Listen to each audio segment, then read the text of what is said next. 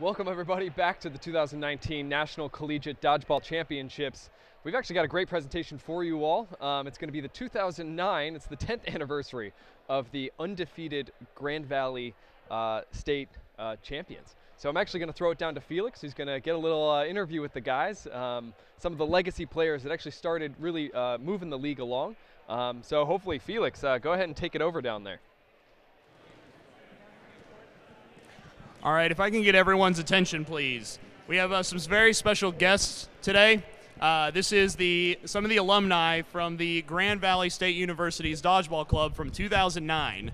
At that point, they went undefeated in 2009, became national champions, and on the season, points, they went 111-0.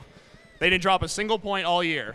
So I just wanted to take this opportunity to honor them as we're back here for nationals at their home turf. Kelvin, you were the captain that year, if I believe. All right, excellent. What has been the biggest change that you've seen in the last 10 years? Parity. There's 24 teams here or something, and everybody's good. When we set this record, I think there were 8 teams at nationals. I think we were maybe worried about one of the games, so it's great to just see so many good teams out here.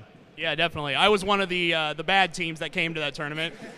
It was my freshman year, and I remember seeing you guys for the first time and just being terrified. So you guys really did a lot for the organization and just setting the bar high that year, and obviously it's been a very successful trend ever since.